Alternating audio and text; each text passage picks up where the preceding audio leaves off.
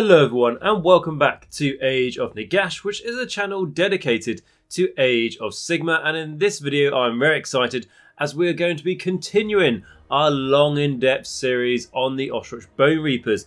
If you're familiar with my army series, you'll know that this is going to be like my Slaves of Darkness one, my Beast of Chaos one, my Nighthorn and everything else like that, which basically means that we are going to leave no stone unturned while reviewing the series, and probably by the end of it, it will be around 10 to 20 hours long, and this is the first part and we'll be looking at the allegiance abilities. So obviously this video is not going to be about 20 hours long, we'll see how it goes. But what we'll be doing in this video, like I mentioned, it's the allegiance abilities. So we'll be looking at the main battle traits they get, we'll then be looking at the command traits available to them, and the artifacts of power, and then the spell lore. Plus we'll do the endless spells as well, as it just feels like this is the best part to mention them. We're talking about the spell lore, might as well talk about the endless spells they can cast as well. So what we'll be doing throughout this video is there'll be a picture that I've taken from my phone of the rules from the battle tome on one side of the screen, then we'll just have some artwork on the other side of the screen just so it doesn't seem so static to you guys. And when I read out these rules, I'll then give you my thoughts and my opinions on them and how I think they are best used, as I am building up an Ossiarch Bonereaper army and I do have some experience with them.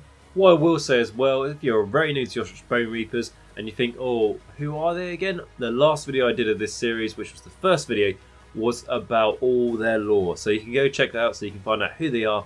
And then what I will also say is I have got a why play Ossiarch Bonereaper video up there as well on my channel, just in case you want to have a bit more motivation to find out if you really do want to play them before you go into this really long series. But with all that aside, last thing I just want to do before we get started is say a massive thank you to the lifeblood of my channel, which is, of course, as always, my Patreons. So to my beautiful Morgasts, which are going to be Sandback, Johnathan H, Filq and Bleed Red. Guys, all of you are absolutely fantastic in my eyes, and I can't thank you enough for all the support you give me. And then my great vampires, which is Mir, Martin S, Rouse321, David A and Ronni H. And of course my Necromancers, which is Jacq.l, RadiationRiley, AW77, Dice Sagas, WolfNick, Michal W, Quad, Cranky Wombat, Christopher F and Christopher C. So guys, thank you so much for your continued support.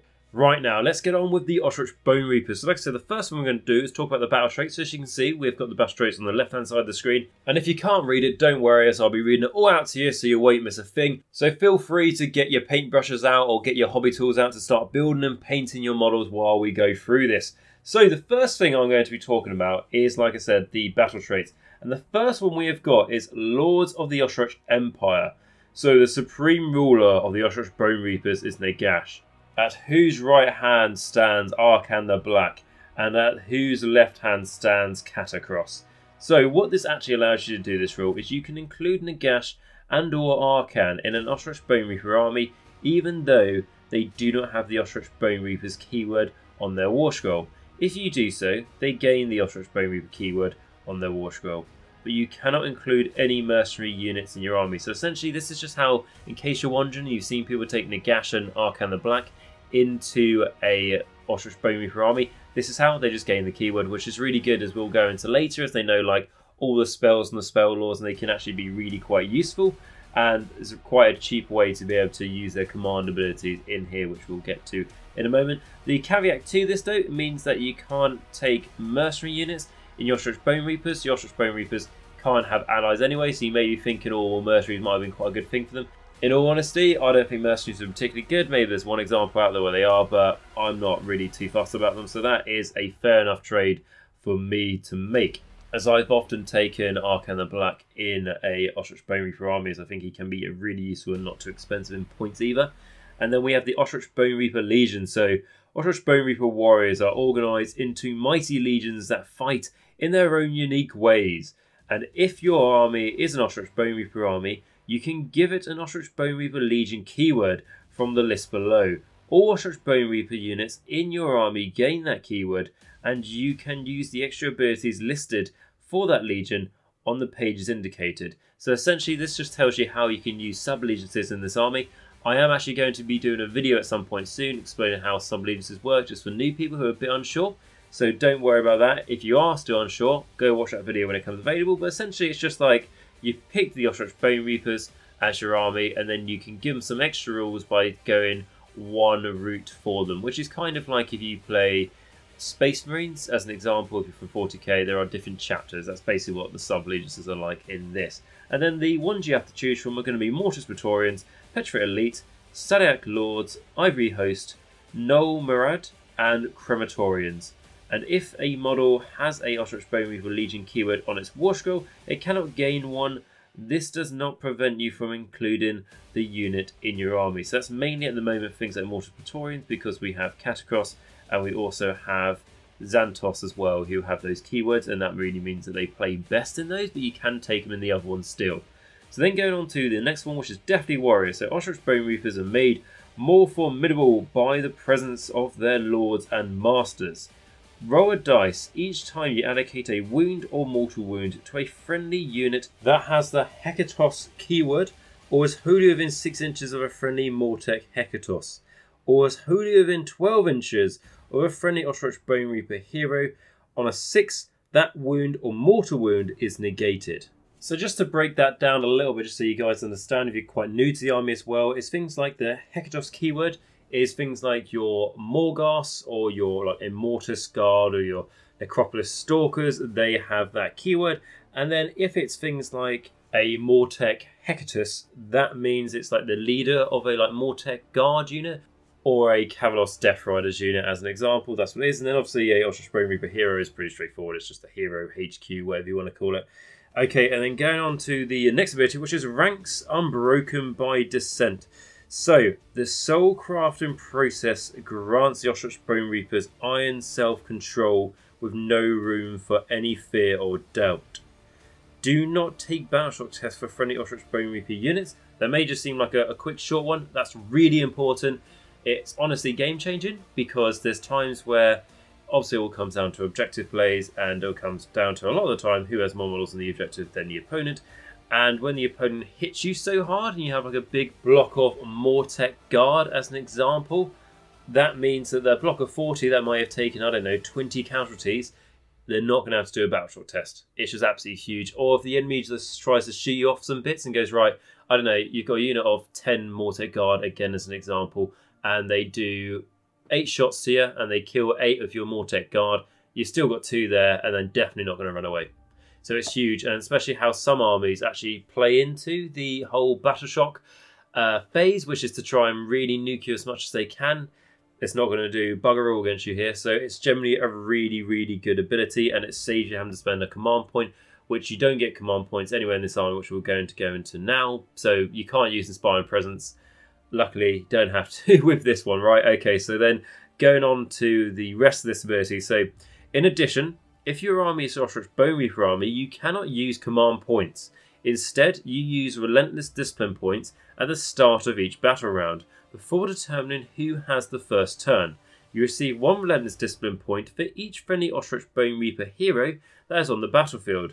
You receive 1 additional Relentless Discipline point for each War Scroll battalion in your army, and each friendly liege that is on the battlefield, and 3 additional Relentless Discipline points if Catacross is your general and is on the battlefield. Then roll a dice for each friendly Ossiarch Bonereaper unit on the battlefield, including heroes above. For each 6, you receive 1 additional Relentless Discipline point. Relentless Discipline points are used in the same manner as command abilities, but can only be used for command abilities that appear on War Scrolls that has the Ossiarch Bonereaper keyword. For Ossiarch Bonereaper Legion command abilities, for the Unstoppable Advance command ability below, when you generate your Relentless Discipline points at the start of the battle round, any that you had left over from the previous battle round are lost. So that was just a massive block of text we read through. So how does it all make sense? Essentially, you don't use command points in your army. Do you still generate command points? Yes, so if your opponent can steal them off you, they still can. But instead of using command points, you use Relentless Discipline points. What's the trade-off? Essentially, in your army, as you can see, there's so many different ways to get them. You will have more Relentless Discipline points than you will command points anyway. But the Relentless Discipline points, they tend to be spent on command abilities that aren't quite as good, but some of them can be. And they all get wiped out at the start of the next battle round, because at the start of the next battle round, you generate your next lot of Relentless Discipline points, depending on how much of the criteria as we just read out. What this also means, as they're not command points, and it says you can only use them for command abilities you have on one of the legions you have here, or if it's going to be your generic one, which is like extra movement, we'll get to in a moment, Unstoppable Advance, or if it's on a war scroll for one of your units.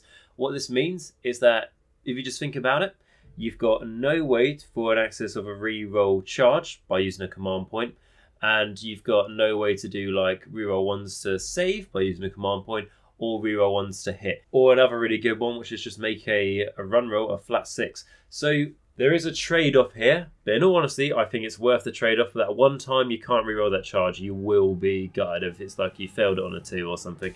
And by the criteria that we talked about of how you actually get these Relentless Discipline points can really sort of focus on how you build your army. It can make some people take Catacross just because he gets the extra 3 there, but because he's also a hero and a liege, he actually generates 5 Relentless Discipline points if he is your general. And of course, if you roll that dice for him, because he's a unit on your Ossiarch Bonereapers, and you get that 6, he could have generated 6 Relentless Discipline points by himself, but like a flat 5 regardless. This is also one of the reasons why when I tend to build my list, I may take at least just 1 Liege Cavios, or maybe 2, one of them being Xantos, because they are lieges as well, so each one generates 2 Relentless Discipline points each. And when we get to reviewing those units in a other video down the line, you'll see that their command abilities are quite good as well, so you really are going to be kind of splashing these Relentless Discipline points when it comes to spending them.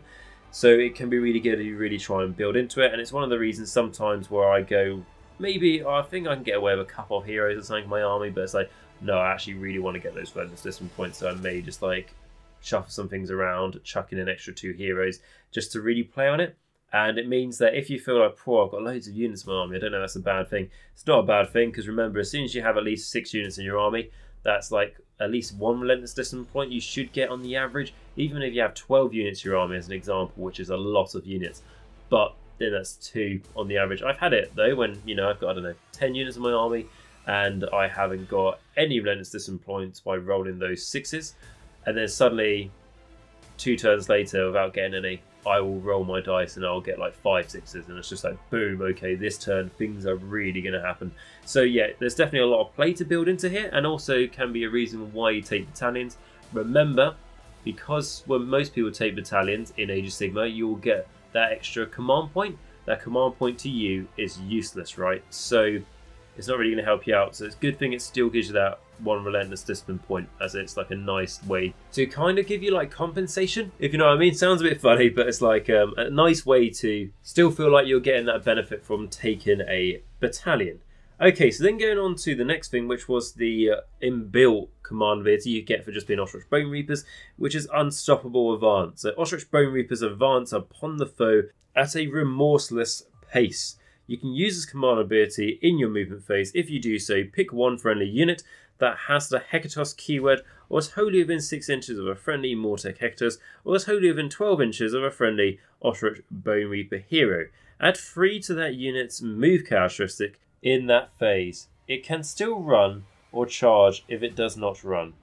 You cannot pick the same unit to benefit from this command ability more than once per phase. So this is a fantastic command ability. It's something that I've used probably every turn when I play as Ossiarch Bonereapers, as it really does make a huge impact in the game, because as I've always said, this is a game about movement, and this is a bloody good command ability, especially when you can't make flat 6s to run, so you really need some help here. And when you look at Ossiarch Bonereapers, if you're very new to them or you're going to go against them, you haven't really looked into them, you may think they're a bit of a slow army, right? They're all a bunch of skeletons apart from maybe the ones on horses. This shows that actually they're quite fast, because your normal Mortec Guard, who move 4 inches, chuck this on them, now they're moving 7 inches standard, and then if you want to run them, then obviously, you know, the low average on a run would be a 3, and then that's actually some skeletons moving 10 inches. Or if you charge them, you can then move them obviously potentially up to 19 inches. But if you go something like Stalek Lords, which is one of the sub-allegiances we'll get to in the next video, but what they essentially let you to do is run and charge. Now you're really talking of how fast you can move, and we're just talking about the slowest unit here that moves 4 inches. Put this on Death Riders or something, and then they'll move a flat 15 before they decide to run or charge. So you can do loads of things with it. It's really useful, and as you can see, the wholly within ranges of who you need to be to get this ability are the same for the Deathless Warrior. So you can see that Some, obviously, ranges you need to measure in your army to get buffs are different, but a fair few of them are the same, so it's not too hard to remember. A little tip for you is for your Mortec Hectus, is what you want to do is put him in the middle of the units. This is like the champion for your Mortec Guard or the champion for your Kavalos Death Riders. Put them in the middle of the unit so they can make sure all the other models from that unit are going to be wholly within the 6-inch range of him. And then that is what I think is really what helps out the Ossiarch Bonereapers. It gets you on those objectives early. It can really help you out late game as well. And you don't rely on your heroes to have to be nearby. So when it all comes down to turn 4, turn 5, you may not have even any heroes left, but you have some Kavalos Death Riders, for example, they can start zooming across the board, and I've done that in multiple games, and it's helped me win those games. So it's absolutely fantastic command ability, really cannot recommend using it enough. And don't forget about it, because it's on this page, on your battle traits, in your book, and it's not on a war scroll of a unit you're taking in your army. Don't forget about it and make sure you remember this, because it's going to really help you out when you need it. There are other ways to buff your movement in this army, which we talked about, to get you across the board, and this really is a great way to complement it. It's almost a center point. So anyway, with that, we then move on to the last bit on this page, which is the design and note, which is many Ossiarch Bonereaper command abilities do not require a hero to be nearby in order for you to use it. These command abilities represent the orders issued by the leader of the unit. In addition, some abilities allow you to return slain models to a unit. When you do so, set up models one at a time within 1 inch of a model from the unit they are returning to. This can be a model returned earlier in the phase. Returning models can only be set up within 3 inches of an enemy unit if any models from that unit they are returning to are already within 3 inches of that enemy unit. Okay, so that last bit there may just seem like a bit of a, oh, where did that come from? We haven't talked about anything about returning models or, you know, healing things, essentially. This is going to be useful later when we look at things like, I don't know, Arcan or the Bone Shaper and stuff. When we get to that, when we review those units in their war scrolls, just bear what I just read out in mind, that you can't basically, when you bring back models, tag enemy units into combat, is essentially what that's meant to be. And it's also just adding the fact going, I can use command abilities without a hero being nearby, which we just talked about. Yes, you can. It's written there just in case anyone was wondering, like, is that the intention? Yeah, it is. So it's great and it's really solid.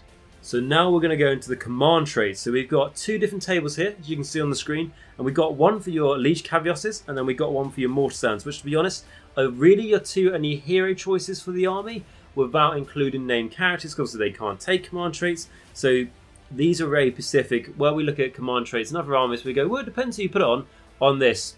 Literally, the Liege Cavios is the guy on the horse, that hero, and it's like, these can only go on him. So if they're not good for him, they're not good at all. The other thing I will say about these command traits is because the sub-allegiances, which we'll go into in the next video, so we're not going to really talk about them here, but they are generally quite good.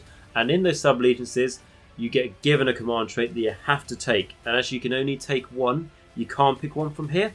So you don't often see these because most people go for the sub-allegiances, but that also makes it more interesting to read through them. And we're going to start the Liege Cavios command traits, and the first one we're going to look at is Ancient Knowledge. So this commander has studied the ways of war for a millennia. You receive 1 additional Relentless Discipline point at the start of the battle round if this general is on the battlefield. Okay, so that's quite interesting. I'll tell you for why. Because like we've already just mentioned, you're going to get one because he's a hero, because he's a Liege. You're going to get another one, and then because he's got this command trait, Ancient Knowledge, you're going to get a 3rd one. So that's 3 Relentless Discipline points just from this guy alone. And who knows, when you roll a dice for him, because he's one of your Ossiarch Bonereaper units in your army, of course, you may roll a 6. So who knows, he could generate up to 4 command points by himself. So that could be quite funny. So yeah, that's not too bad, that's all right. And then at number 2, we have Immortal Ruler. So it is nigh impossible to extinguish the soul of this commander. The Deathless Warrior's battle trait negates a wound or mortal wound allocated to this general on a roll of a 5+ instead of a 6. So basically it just means you've got that death save on a 5 and a 6. I mean, it's good, but I wouldn't take it just because you've already got that 6 up. To be fair, you've already got a 3 up save, so this would just be make your guy that much harder to kill. But if he didn't have a 6 up already, then it would be good, but as he's got one, it's not really too good. And then you've got number 3, Dark Acolyte. So this commander has learned how to master the power of magic. This general is a wizard that knows 1 spell from the lore of the Morgasts. they can attempt to cast that spell in your hero phase and attempt to unbind one spell in the enemy hero phase. Okay, so just to remind you that this is for the Liege Caviosses, so they're not wizards anyway. So they get one spell. The problem is you're probably already going to be taking Mortisans, who are like your spellcasters for Ossiarch Bonereapers, which we talked about in the lore video. You are going to be taking them in your army anyway, more than likely. So yeah, I think Dark Acolyte isn't great. I mean, it's an extra spellcaster and it's an extra unbind. But yeah, it's not. When you're looking at taking one of these, like I already mentioned, you're going to be giving up a sub-allegiance, and that is not worth giving up one of the sub-allegiances. So going on to number 4, we've got Peerless Warrior. So if the unmodified wound roll for an attack made by a melee weapon by this general is a 6, that attack inflicts 1 mortal wound on the target in addition to any normal damage. Again, it's quite mediocre, it's not very good. I mean, I've used this on... When I look at my Slaves of Darkness and I go Ravengers and I can pick so many command traits, I have one I believe that's similar to this, and it's it can help, but like it's not going to be great. I mean, what you got your most attacks is the Cavios himself, which is the horse. There's a big skeletal steed. That's not going to get it because it won't benefit from the command trait because it is a mount. Yeah, so I'm not a massive fan of that as well. Then number 5, we've got Hatred of the Living. So the Lords of Undeath loathes all civilization. Add 1 to hit rolls for attacks made with melee weapons by this general and their mount. So it's cool that it actually states that, like I just mentioned from the last one.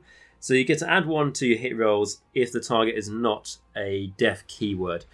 Now, I was going to say, if you go to a tournament, let's just say as an example, currently most armies out there aren't death. They're either Order or Chaos, and they're mainly Order. So you've got a good chance of making the most of this ability. But what I will say is that there are actually other ways to add 1 to your hit rolls in Ossiarch Bonereapers. One of them is like the Bone Tie Shrieker, which is the endless spell of like the 4 skulls on that diamond as well, and like that bloody trail that's trailing behind it.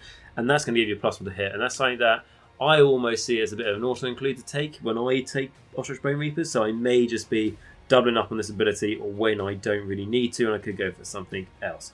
The thing with Ossiarch Bonereapers is that your hitting you can make very good. You can easily make a lot of your hit rolls hitting on 2s, because this guy, for example, the Liege Cavios, is already hitting on 3s. So you take this, hitting on 2s, so getting that extra +1 to hit via this command trait or by being in range of that endless spell. You can't hit on 1s. Well, you can, but 1s will always fail. So unless the enemy's making you -1 to hit, you're not going to see the use of it. The problem the Ossiarch Bonereapers have in the hitting to wounding department is definitely in the wounding bit. So if this was +1 to wound rolls, I would definitely be a fan of it, because that would definitely see more use of it. But anyway, so that is that. And then number 6, we've got Lifestealer. So at the end of the combat phase, if any enemy models were slain by wounds inflicted by this general attacks that combat phase, you can heal up to D3 wounds allocated to this general. Now, I quite like this because you have a fair amount of healing in your army, particularly if you go for like Arcan in your list as well, and he can heal up to like 4 Ossiarch Bonereaper units that are in range of him. He can heal them up in your hero phase, D3 wounds. So if you've got that going on and you've got this guy going on, that's 2 D3 wounds you're healing. This guy, like we said, has got that 3-up save, he's got that 6-up after save. He can be even more tough than that if you want to try and increase his saving, like, you know, Mystic Shield as an example, that's a reroll 1s, or there's other things you can do. So I think Lifestealer, and looking at all of them, Lifestealer and Ancient Knowledge are my 2 favourite ones out of them. But if you were to ask me, are they better than going for a sub-allegiance, I would say no. Again, we'll look at the sub-allegiances in the next video, but they're not awful. But it's just, I suppose you want to really go be a bit different, because you don't have to take a sub-allegiance in this book, like we've mentioned. It's not one of those books that's like, you have to take a sub-allegiance, like Slaves of Darkness, for example. It's not like that. So if you want to be different, you know, you can do this, and those would be my 2 best picks from this list that we have available for those Liege Caviosses, because Liege Caviosses, like I said, are almost as I see an auto-include in your army, unless you're really low on points, because they have a really good command ability, and they just give you those relentless discipline points really easily. So then we're going to look at the Mortisan qualities. So this is for obviously your Mortisans, and that's keyword Mortisan, so that can be for any of your Mortisan heroes, which are obviously, like I mentioned, the wizards, and that's going to be like your Mortisan Soul Mason, it's going to be your Mortisan Bone Shaper, and your Mortisan Soul Reaper. We did talk about it in the lore video. We're not going to go into their rules just yet, because we're going to cover that when we cover them in a future video as part of this series when we review those War Scrolls. But those are the 3 units that can take a command trait from this table. So unlike when we talked about the Liege Cavios one, it's just that one War Scroll, that one model that can take it. Xanthos can't, although he's made out of the same kit, because despite being a Liege Cavios, he is a named character. But anyway, going on with the Morgasts command traits. So the first 2 are actually going to be the same for the Liege Cavios. So that's going to be the Ancient Knowledge to get that additional Relentless Discipline point. And then we've got a Mortal Ruler to make your 6-up death save a 5-up death save. So, okay, so rather than me just saying they're the same, how do they imply for the Morgasts? I suppose Ancient Knowledge is useful because if you're going to go Morgasts heavy, then you might not have a Liege Cavios, which then means that you're going to get that additional Relentless Discipline point, so then it's kind of getting the same points as a normal Liege Cavios, but I don't really think it works like that. How I run my list anyway, if I'm taking a Morgasts, so one of the wizards, I'm probably taking a Liege Cavios anyway. So yeah, I mean, it's not as useful. And then when we go on to the Immortal Ruler, so that 5-up save is good, but you know, if this guy's taking damage, you're in trouble. So I wouldn't really bank too much into that basket. And then going into number 3, which is different though, we've got Dire Ultimatum. So this pitiless ruler makes impossible demands of their victims on pain of death. Subtract 2 from the bravery characteristics of enemy units while they are within 12 inches of this general. Now that's something that you can really quite stack on easily, because like I said, that Bone Tie Shrieker spell, as just one of the examples, you can make the enemy -1 bravery in this army. And like I said, I do try to take it a fair bit. That means you can make the enemy easily -3 bravery if they're in range of your general, which is a Morgasts, which again, you know, they're not the most survivable guys, so I don't know how close you want to get them to the enemy, but there you go. That could be -3. You take some Morgasts in your army as well, Harbingers or Archai. The enemy are going to be another -1, so that could be like an easy -4 bravery you could do. But then again, you could go against Bone Reapers and it means absolutely fuck all. Or you could go against Gloomspite Gits, for example, and they can just do Inspiring Presence all day long. So Battle Shock is not as important as it was, but as it hasn't been very important for a while, because so many armies have ways to get around it, I think it will at one point. But Battle Shock will always catch you off guard if you play with an army that can't avoid it. And when I say if you play with an army that can't avoid it, I mean pretty much all of them, apart from Ossiarch Bone Reapers.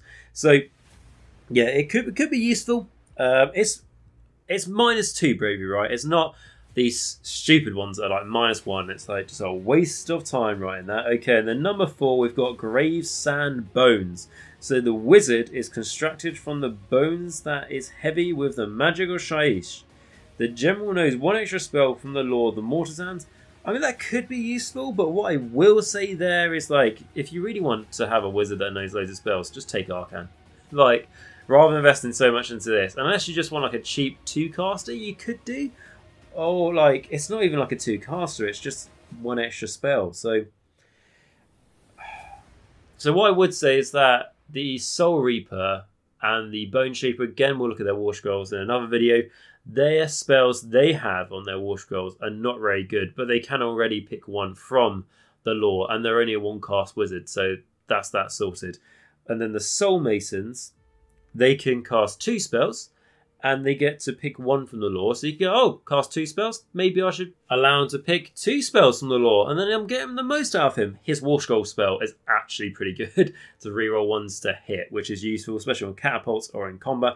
So you're going to be casting that anyway. And then, of course, you've got things like Mystic Shield and in doubt Arcane Bolt. So yeah, I wouldn't say that's useful in most cases. And then number 5, we've got Oathbreaker Curse. So woe betide any who break a contract brokered by this general.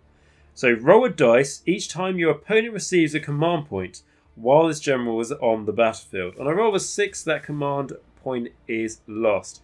I like it because I think it's funny trying to steal enemy command points, because sometimes by stealing that 1 command point with a whole strategy is based around, they are going to be pretty goddamn annoyed. But the problem is, where you see this artifact in a lot of our books, or command trait even, it will be you steal their command point, as an example, on a roll of a 6.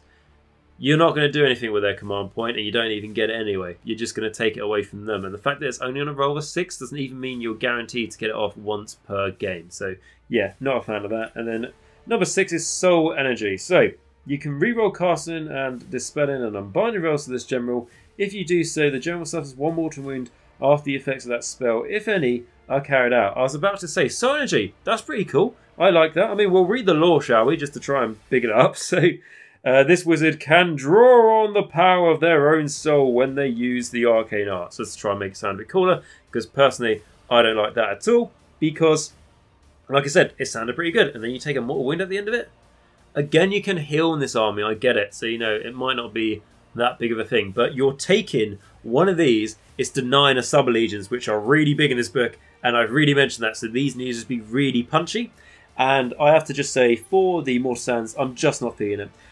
The Leech Cavios's even, like, there's a couple, like, you've got the Ancient Knowledge, and then you've got the Lifestealer, which I like, but in a sort of summary of how I think, and again, you know, you take whatever you want and how you want to play your games, but I do tend to look at things as like a more competitive point of view, and I can't honestly say these are better than choosing a sub-allegiance, you know.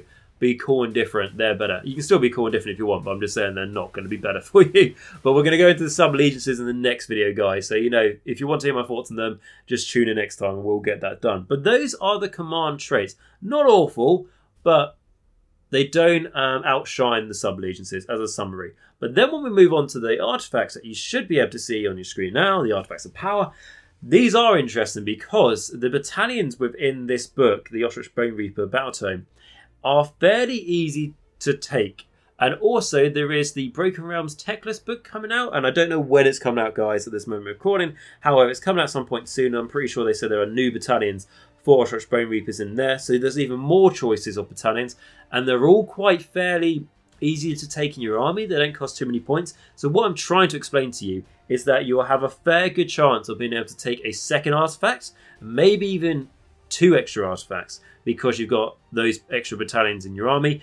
And what that means is that, unlike the command traits, where it's like, well, you're going to sub-allegiance, you get the command trait from that sub-allegiance, and that's the end of it. You don't get another one. But with the artifacts, obviously, with how many extra battalions you get in your army, you have an extra artifact for each one. So there's a good chance you'll be able to take 2 or more artifacts in your army. So it's actually important to read through these as you may be taking them. So then going on to the first one. So again, these are going to be for the Leech Cavios's, and then the next ones are for the Mortal Sand Bone Shaper, which you're going to have a choice of 3 out of. And then after that, you can't see it on the screen now, but after that, we're going to have a look at the Mortal Sand Soul Mason and the Mortal Sand Soul Reaper. So instead of them just going, these are for Mortal Sands, they've really tried to style it to the 3 different Mortal Sand choices, which I think is quite cool. But anyway, going on the Leech Cavios first. So the first one is going to be a Mind Blade. So a shimmering blade that emits a thin scream when it is drawn. The Mind Blade can sever the intellect from those whose flesh is cut. So you pick one of the bearer's melee weapons. If the unmodified hit roll for an attack made with that weapon that targets a hero is a 6, your opponent loses 1 command point to a minimum of 0, and that hero cannot use command abilities for the rest of the battle. I personally love this, right? I'm not saying it's the best one out of the ones we've got here, and I will go through them all and we will discuss that, but straight away love this. If you put this on a Achillean King, if you manage to do this to Volturus, something like that, and the best thing is, if the unmodified hit roll for an attack made with a weapon that targets a hero is a 6, they lose that command point, and then they can't use those command abilities for the rest of the battle. You don't even have to wound them. You don't even have to cause damage. It's just a hit. You really like that. Like if I was taking a battalion, this would be a strong contender just because there's so many armies out there that just rely on like one stacking command ability as an example. Like I said, the Achillean King or Volturus from the Idoneth Deepkin.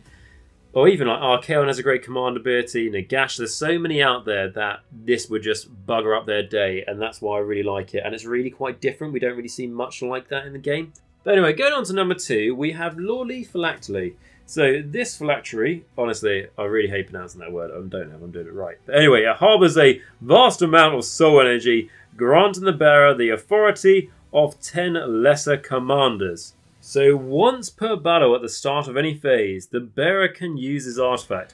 When they do so, you receive D3 relentless discipline points. Okay, so that can be very useful because sometimes it might be about turn 2, turn 3 even. You may have lost a hero, you might have lost a couple of units, you're not getting as many discipline points anymore and you really need them. So this is just another great way just to boost it. Yeah, it's only once per battle. It's only going to help you out for 1 battle round, but you can do it at any phase. So it does give you some flexibility there, so I do like that.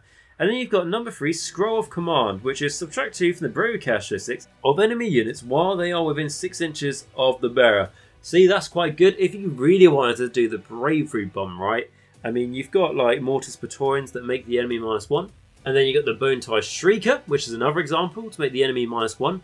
And then you've got Morgasts as well that make the enemy -1. So that is already a -3 if you went Mortis Praetorians and you took this as an artifact. You could stack.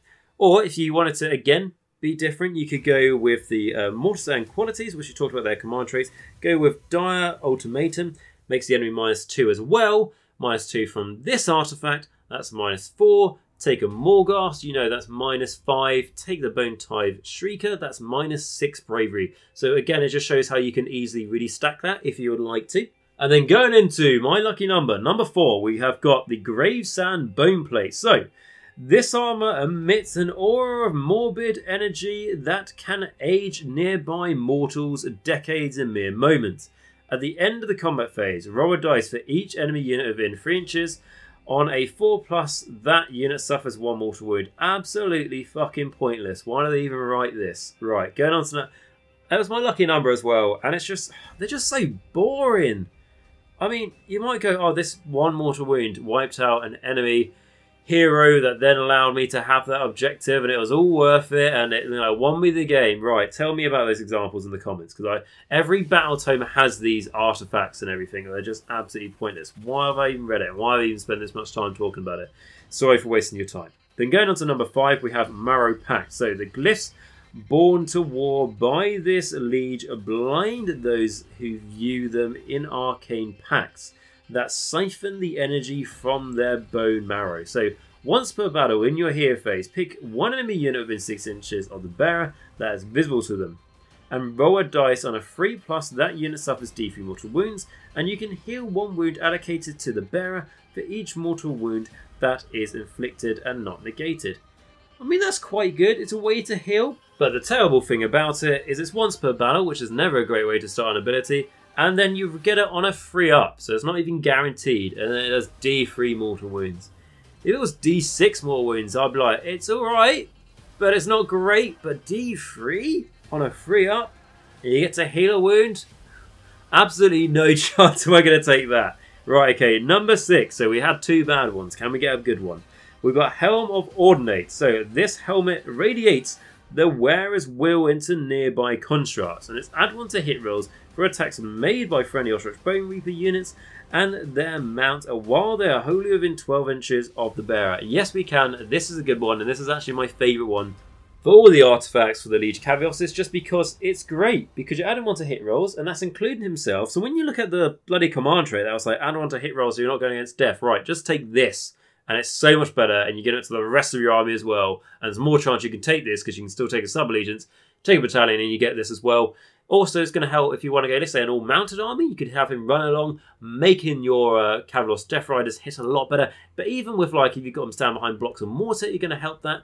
Or even if you want to go with Stalkers or Morgasts, you can really lean into this. And it's just flexible for the whole army, which I really, really, really do like.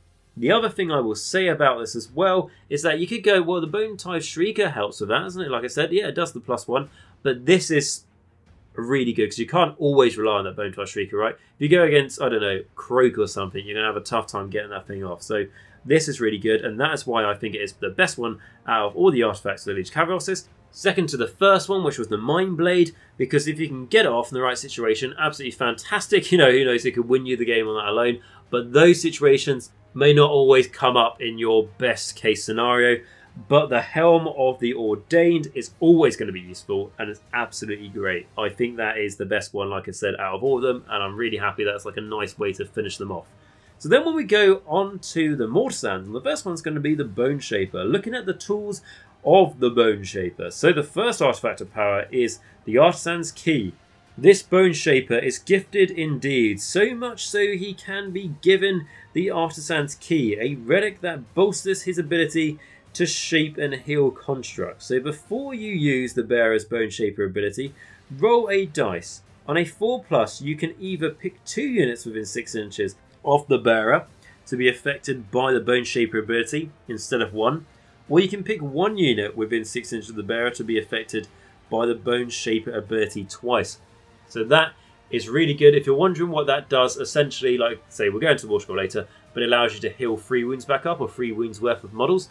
Now it could be, you know, 6 wounds worth of models, or it could be just 6 wounds to one of your like 1 model units, or you know, something that has multiple wounds. So it is pretty good because you can make things very survivable in this army, and there's obviously other ways to heal them. If you've got Arcan in your army as well, that's another D3 you could heal.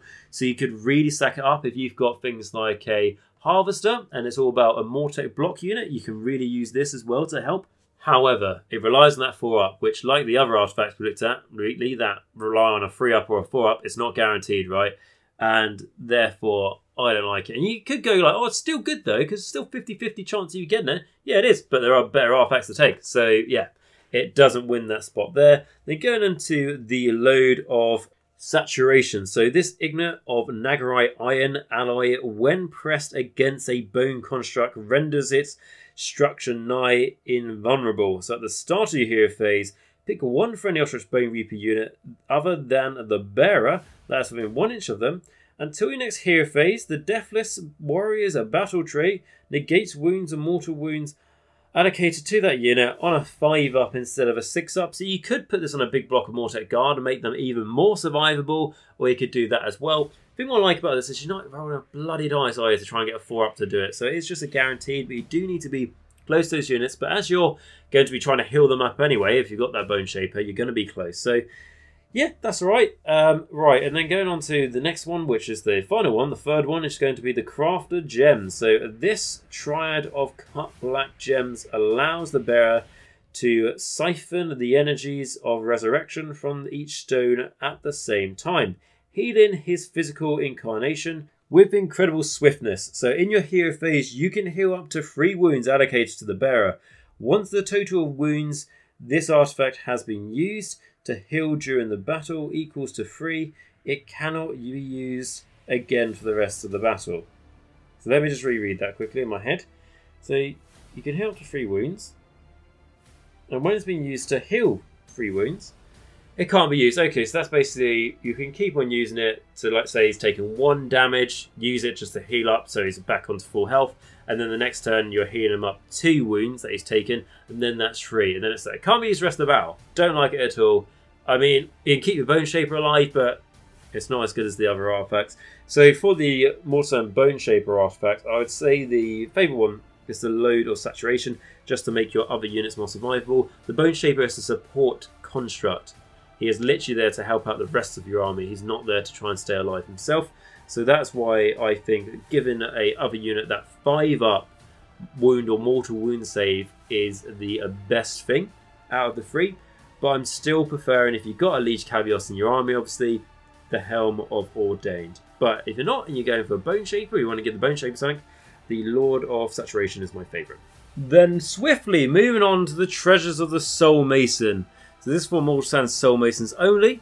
And the first one we're going to look at is a Gothizzar Cartouche. Inscribed by Nagash himself, this cartouche is made from the bones of a fallen Chaos Lord. It is an emblem of the hatred the dead have for the living, and stokes their desire for revenge against those who still remain vital. So add 1 to the wound rolls for attacks made with many weapons used by death units while wholly within 9 inches of the bearer if the target does not have the death keyword. Now I actually really like this, as I already mentioned that the wounding is the thing that the Ossiarch Bonereapers will struggle at when it comes to hitting or wounding. Wounding is definitely the one that they will struggle at. So this really doesn't solve it, because you can make your Mortec Guard, for example, you know, like they're hitting on 2s, and then they're wounding on 4s, and it's like, you can make them like hitting on 2s, rerolling 1s, right? And then wounding on 4s, it's like you're just going to lose so many of those attacks. So adding 1 to the wound rolls could be really, really good. The only problem here is it's not even that it has to be against something that's not death, because I'm not really too worried about that. If you go against the death army, you know, tough shit. But the problem is wholly within 9 inches. Your Mortars and Soul Masons only have a 5-up save. They're not particularly survivable. They're not the worst thing. They're not a grot or anything, but they're not very survivable. You don't really want to have them too close up, so it's quite a risky strategy. But I think something that's worth trying out. I personally haven't tried this out at this moment in time. By the time you're listening to this, maybe I have, and maybe I'll put some comments down below of how I think it worked. But I think this has got some play. I just think it needs a bit of testing just to see if your Soul Mason is a bit too vulnerable to be the one who has this put upon them. So then going on to the Soul Reserver. So this vial-like artifact is honeycombed with dozens of tiny components, each a prison in which a captive soul can be stored, granting the owner a tremendous supply of energy with which to empower his spells. Add 2 to the casting roll for the bearer. However, if the casting roll for the bearer is an unmodified 10+, this artifact cannot be used for the rest of the battle. I still like that. Yep, sure, you might not be able to use the artifact for the rest of the battle if you get, you know, roll a 10 on your dice. The odds are going to be in your favour to not roll that unmodified 10, but even if you do, you still got that add 2 to casting for maybe when you needed it. So it could have already done enough to help you by the point in the battle where you've lost it. Don't get me wrong, if you go, oh, there's not really much to cast on turn 1, I might as well do a Mystic Shield, and then you get your unmodified 10 then, or above, then yeah, that kind of sucks because you just wasted it. Then going on to number 3, we have Throne of Dzent, I'm going to pronounce that as, crafted by Dzent, one of the first Soul Masons. This throne has a fierce animus that has seen it stained by the gore of countless battles. Add 2 to the bearer's wound characteristics and add 2 to the attack characteristics of the ossified claws of the bearer's mount. I mean, that's alright, to be honest, because you're making him more survivable. Like we said, he's not the most survivable guy, but the reason why I'd want him survivable is so he can make the most of that Gothizzar artifact for number 1. Because he can't, and to be fair, his claws have managed to kill some things to me, but I think that's more a case of me being lucky and my opponent being unlucky, because they're nothing really to write home about. So yeah, I kind of like that for the add 2 to the wound characteristics. Not really the strongest reason. So out of those 3, it's definitely the Gothizzar cartouche is my favourite one. Just, yeah, because you're adding 1 to the wound roll, which is something that you're going to suffer from in your Ossiarch Bonereaper army, but the range and how close proximity is going to be to help out your units is a problem. Right, and then going on to the next table, which is going to be for the Soul Reaper, and this is going to be weapons of the Soul Reaper. So, number 1, Lunith Scythe. This legendary artifact was made in the lightless depths of the Shyian Nadra. It cuts away daylight itself, casting pools of purple-black energy across the battlefield with each killing swipe. Subtract 1 from hit rolls for attacks that target the bearer. In addition, add 1 to the casting rolls for the bearer when they attempt to cast Soul Blast, Pale Doom, or any spells from the lore of the Mortal Sand. So how I'm looking at this, again, the -1 is useful in case it gets attacked into combat. This is the most fighty one out of the Soul Masons, but that's nothing again too. As essentially how I mentioned it in the lore, is that the Soul Mason looks to see what souls need to be reaped, which are the best ones to take. The Soul Reaper, then the combat variation, wipes those souls from them by scything them from their bodies, and then the Bone Shaper is the guy who makes the constructs for the souls to be placed into. So that's how they work. So no surprise, like I said, that this is the more combat one, but he's not really that great at combat. So what you're looking at here is just adding 1 to your casting rolls, which is never bad. And then you've got Vial of Binding. So this elongated vial is able to pluck the soul from an enemy at range, slaying them with a single sucking draught of negative energy. So once per battle in your hero phase, pick 1 enemy model within 12 inches of the bearer that is visible to them and roll a dice. If the roll is equal to or greater than that model's wounds characteristic, that enemy model is slain. Okay, so the first thing you think when you do this, you think of an enemy hero you want to kill. It's 5 wounds, you know, oh, you could wipe it on a shot. Yeah, you could, but you know, at least it's equal to and you don't need to beat it. But it's once per battle, and let's say you try and wipe out that enemy hero and then you just roll a 3 and it's like, oh, okay. You know, that's it, right, basically. But it can be used to try and break enemy coherency, to try and make half the unit go away on battle shock, or that sort of thing. You can use it to take out like banners or, you know, champions and units. So it has got some play, or even you just use it to take out like a 2 wound model or something, which is like the special weapon of a unit, could be useful. And the number 3 we have Guardian's Reeve Soul. So this artifact contains a spirit that is kept in a state of permanent anguish, forcing it to intercede with its own torment of spiritual energy whenever the bearer is threatened. The Deathless Warrior's battle trait negates a wound or mortal wound allocated to the bearer on the roll of 5 instead of a 6. Instead of rolling the dice, you can say that the bearer will shatter this artifact. If you do so, the wound or mortal wound is negated without a dice being rolled. But this artifact cannot be used again for the rest of the battle. So looking at that, the wound or mortal wound is negated. It's not wounds, mortal wounds. So you can't just go, oh, I've just taken loads of damage. Boom, not going to take it. There we go. Once per battle gone. It's just for one of those wounds. So unless like this guy's got 1 wound left, they go, oh, I just need a 6 to save this, and you fail that 6. Oh, 1 more damage, you're dead. And then you can go, haha, I'm not, because I've done this. Yeah, not a massive fan. There's so many ways to make like individual characters have a 5-up, like, you know, Deathless Warriors save rather than a 6-up in this book. I don't know why they really leaned into that, but that's something they did. And the best version of that is, like we said, from the Bone Shaper, what you can do by picking a unit that can have it. So yeah, I mean, I'm not a massive fan of that. So my favourite out of the Soul Reaper ones are going to be the first one, the Luma Scythe, because again, it's not just a simple +1 to your casting, because it's not as simple as that, as it's not going to help you for +1 to Arcane Bolt, Mystic Shield, etc., because it's only for the spell you got from the lore of the Morgasts, which we'll get to in a moment, and to only really help you with the spells that you can cast yourself, which is true, but it's generally good to get that +1, and then that's subtract 1 from hit rolls. Might not seem like a lot, it's absolutely huge. Like, I wasn't playing Ossiarch Bonereapers, but I was in a tournament where I had a Chaos Lord Demonic Mount, and I had an Artifact Room, made him -1 to hit and melee weapons, which was like, yeah, you know, it may be useful, we'll see. And then it turns out that it saved his skin so many times. But what I would also say is this is subtract 1 for hit rolls that target the bearer. That can also be for missiles, so you can get Lookout Sir and this to make the enemy -2 to hit him. So you can really have some play here. What I sometimes have used the Soul Reaper for is being the one who casts the Endless spells. Because by casting an Endless spell, you're then -1 to cast.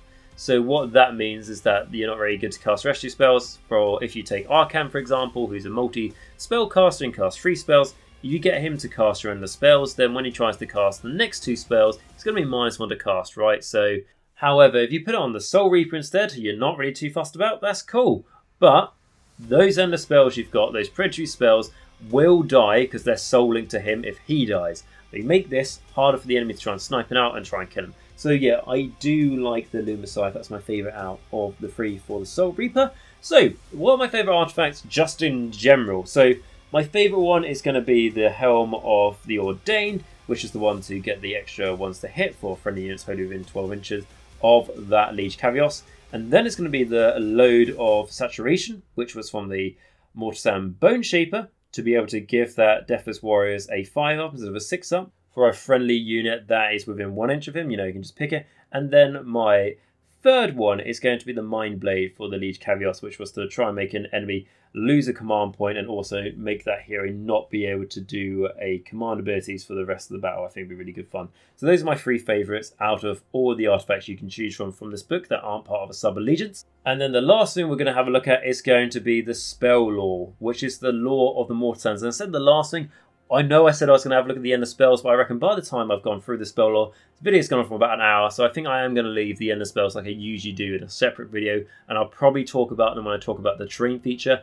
later on in this series, so it's like a more dedicated video for that, rather than me just going like, oh, just a quick look at it, because I'm getting to the end of the video now and I won't give it as much time. Like I say, I want to look at things in depth, so we'll do that in a separate video. If you want to have my overall thoughts about them, I think that they're good. I think points-wise at the moment, pretty cheap, and they are worth the cost of being soul linked. It's a good trade-off, and you can do some very good things with them. I think they all have place. That's my sort of overall thoughts, but wait for my full review for that. But anyway, going on with the spell lore. So you can choose or roll for one of the following spells for each Morgasts in an Ossiarch Bonereaper army. Here's the important bit. Nagash and Arcan know all the spells from the lore of Morgasts, and that makes Nagash obviously really good, but Arcan, who is like a cheap version of Nagash and a very cheap version of Nagash compared to Nagash's points, a more playable guy, I would say, in the Ossiarch Bonereapers. Don't get me wrong, people have done really well with Nagash, and obviously I want Nagash to do well. You know, here, sitting as Agent Nagash, I do want him to do very well, but from my sense of view, Arcan has done the best for me, because I can really make the most of the rest of my army, because he's not costing me so dear. Right, and then going into the Lore of Mortal Sands, spell number 1 is Arcane Command. So this wizard sends a simulacrum to issue command to one of their subordinates. So Arcane Command is cast on Evade 5. If successfully cast, you receive D3 Relentless Discipline points. So this is one of my go-to ones. Again, like I say, I often take Arcane, so I can just do whatever ones I want, so I don't have to pick. But even if I don't take Arcane, I just take normal wizards, I do always pick this one because having that extra D3 Relentless Discipline points, which could be in each battle round, because obviously you cast it in your hero phase, can really make a huge difference in your strategy of what you're able to do and not able to do with the rest of your army. So I really do find that useful. Again, cast of Evade 5 is very low. Arcane's casting it, he only needs a 3, as bear in mind he's getting that +2 to cast from his, like I said, these undamaged War Scroll or isn't soul linked, whatever. Nagash casting it on a 2, right? So it's a very, very good spell and it's not hard to get off. Number 2, we have Empowered Nagarite Weapons. So the caster imbues Nagarite weapons with deadly power. And this is one I'm just going to tell you straight away that I always take as well if I can. So this is going to be Empowered Nagarite Weapons, casting value of 5. If successfully cast, pick one for any Ossiarch Bonereaper unit with the Nagarite Weapons ability. If you're wondering what that is, that's simply your Mortec Guard and your Kavalos Death Riders. If they get a 6 to hit, the 6 hit roll explodes into 2 wound rolls. We've seen it a lot repeated in Age of Sigmar, and that's what the Bonereapers have, and that is why this is good, because you pick one of those units that is wholly within 24 inches of the caster and is visible to them until the start of your next hero phase. That unit's Nagarite Weapons ability causes 2 hits to be scored on the unmodified hit roll of a 5 instead of a 6, or on a 4+ instead of a 6, for a charging Kavalos Death Rider unit attacking with Nagarite Spears. A little bit different there, we'll get to that later. But for most things, it means you're going to be doing it on a 5 instead of a 6, which makes a huge difference. You can really increase your ways to be able to hit with your Ossiarch Bonereapers, and you can get that reroll 1s to hit obviously as well. It can just make things blow up in my experience, especially when I put it on Death Riders, for example. But even with just the swords and not the spears, and it's still, they've just gone charging off and they've gone boom. They've got that extra attack from the Liege Cavios, and it just really, really helps. And it's casting value 5, so, you know, incredibly low casting value. Really, really low. And yeah, I really like it. Empowered Nagarite Weapons.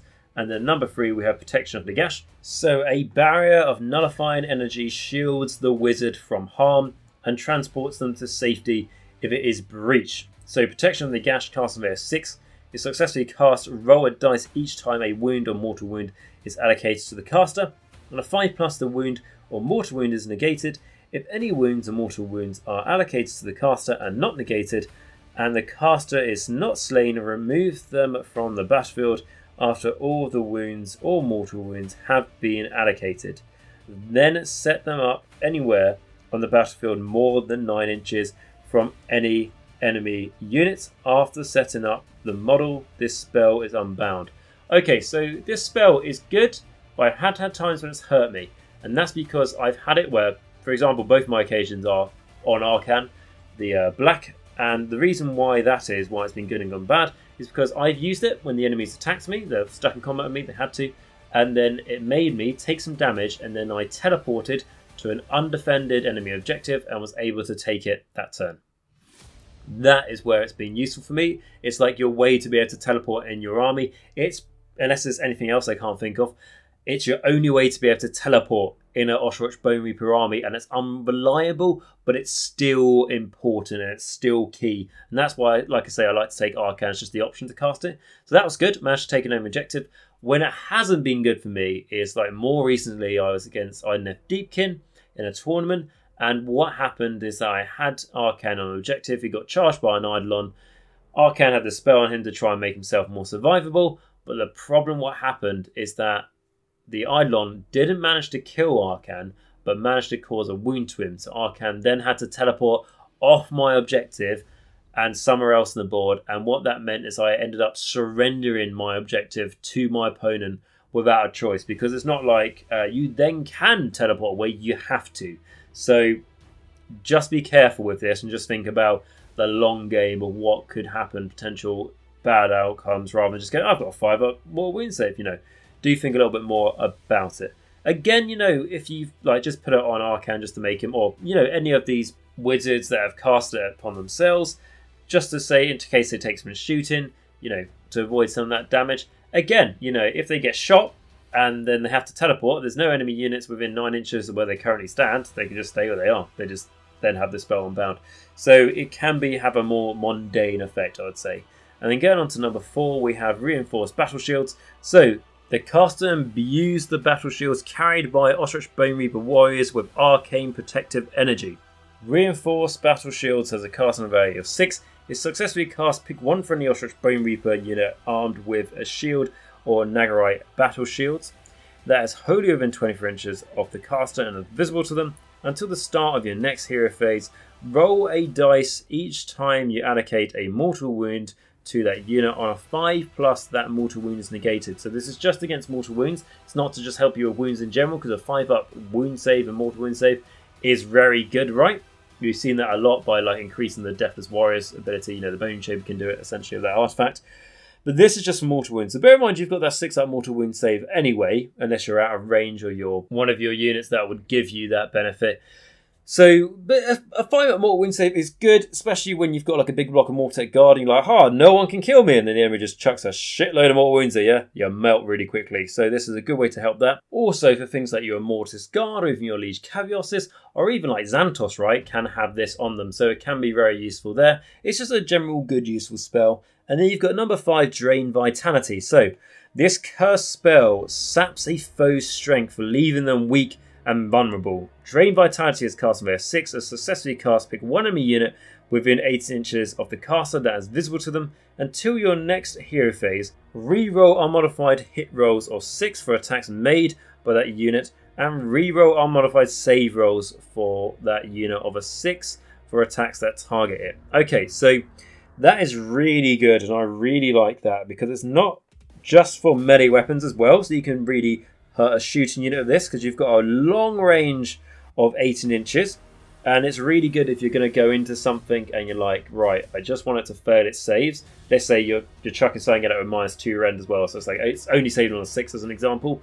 I want them to reroll the save roll so I kill it, and even if they don't kill whatever I'm trying to kill, then at least any 6s what that unit gets to hit are going to have to re-rolled. So it's helped me out more times than I can count when I really need it, just to really make sure an enemy unit has no chance of doing what it wanted to do, and for me to achieve my dreams and goals. Right, and then the last one, number 6, is Mortal Contract. So the caster binds an enemy unit to a deadly mystical contract. So Mortal Contract is cast via 7. If successfully cast, pick one enemy unit within 8 inches of the caster that is visible to them, and for the rest of the battle, roll a dice at the end of each phase during which any attacks made by that unit inflicted any damage on a friendly Ossiarch Bonereaper unit. So that's just any unit in your army.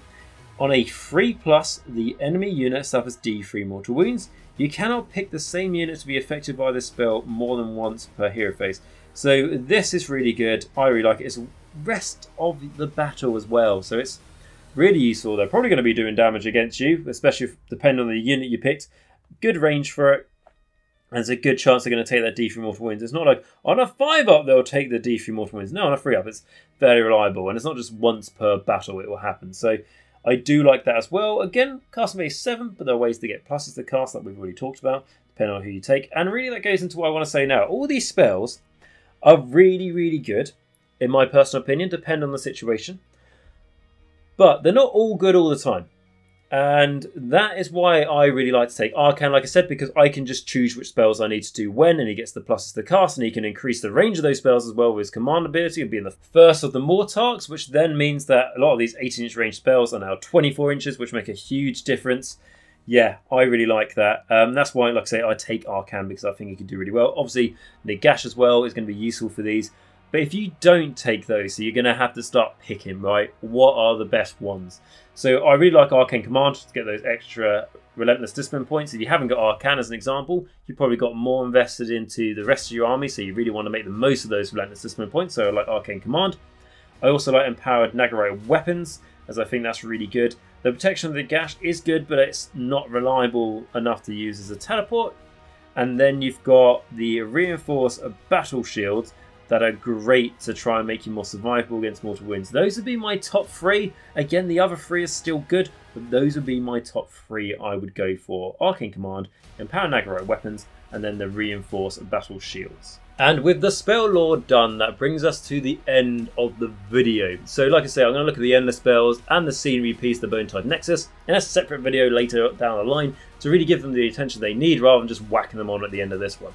So what I will say, guys, is I hope you really enjoyed the video. I hope you found something out in this video that's going to help you in your games to come, or maybe you learned something. If there's anything that you want to add to what I've said here, please put it down in the comments, because it's great for us all to learn from each other. If there's anything you think that I've said wrong or you disagreed with, put that down below as well, because it's great to learn from yourself as well if you think you've got experience of why something could be used better. And also, if you are new to the army, or just new in general, or just typically have a question about the Ossiarch Bonereapers, put that down below in the comments as well, and I'll be happy to help you out best I can. And what I will say, guys, if you did enjoy this video, please smash that like button, that subscribe button, and that bell notification button if you haven't already. Those are just 3 clicks you can do within 3 seconds, and that is a fantastic way for you to show me that you really enjoy the content. It also helps out the channel as well on YouTube with algorithm, and also it shows me that you're enjoying, in this case, Ossiarch Bonereaper content. As I always say, I will be aiming my content towards what is more popular for you guys as I make this for you guys. So if something doesn't get too many likes, I tend to not really come back to it. So make sure you smash that like button if you enjoyed it. What I would also like to do is now say a massive shout out to my patrons, who are, as I mentioned at the start of the video, the lifeblood of my channel. So first, looking at the fantastic Morgasts, so this is going to be the wonderful Sandback, the glorious Johnathan H, and the brilliant Filq, followed by the magnificent Bleed Red. Again, guys, of that tier, thank you so much for your unequaled generosity. And then going on to my vampires, who again do a great job. Thanks a lot, guys. It's going to be Mir, Martinez, Rouse321, David A, and Ronni H. Thank you so much. And then, of course, my Necromancers, which is Jacq.l, RadiationRiley, AW77, Dice Sagas, WolfNick, Michal W, Quad, Cranky Wombat, Christopher F, and Christopher C. Again, guys, thank you so much for your continued help there. It really does make a difference. So what I also want to say, if you would like to become a patron, please consider going to my Patreon page, which you'll be able to find a link for at the top of the description down below. Even if you just consider giving $1 a month, guys, it really does help. It keeps the channel going, purely because it helps funding towards things like I'm talking to you now on a microphone I bought for the channel, editing software, buying battletomes to be able to do these readings and everything else, and just things for me to be able to justify putting this much time into the channel. It really goes to help all that, and I really am thankful for anything you can give. But if you can't give anything, no worries at all, guys. And if you did enjoy the video, just press those 3 buttons and that'll do a wonderful job in itself. That like, subscribe, and notification button, and anything you want help with down below to do with the Ossiarch Bonereapers, or any questions you got with them, please put them in the comments and I'll be happy to help you best I can, like I said. So with that, guys, that is part 1 of our Ossiarch Bonereaper series done. Of course, we looked at the lore last time. This is the part 1 of the rules that we get into, as if you guys have been around for a while now, you would have seen with my other videos, like, I don't know, the Beast of Chaos one, and then like the Slaves of Darkness, or the recent ones. So the next one we're going to look at is all going to be about the sub-allegiances. So we did mention them a couple of times, but we're actually going to take full in-depth look at them in the next video. So I hope you guys stick around for that. However, in the meantime, if you are watching this like premiering now, if you would like some more info on the Ossiarch Bonereapers, I have done a load of lore for them, so you can go check that out. But I've actually done, like I mentioned, a why play video for them, and I've actually done a how to start collecting video for them. If you're going, right, this is the army for me, I'm all pumped, all excited, how do I start? Go check out that video, and it should help you out with that process. But with that aside, guys, I just want to say again, thank you very much for watching this video. I hope you enjoyed it. Remember, until next time, to wear a mask, wash your hands, and stay hygienic, for God's sake, so we can all start playing Ossiarch Bonereaper Army soon. And more importantly, though, than any of that, is remember, until next time, that Nagash is all, and all is one in Nagash.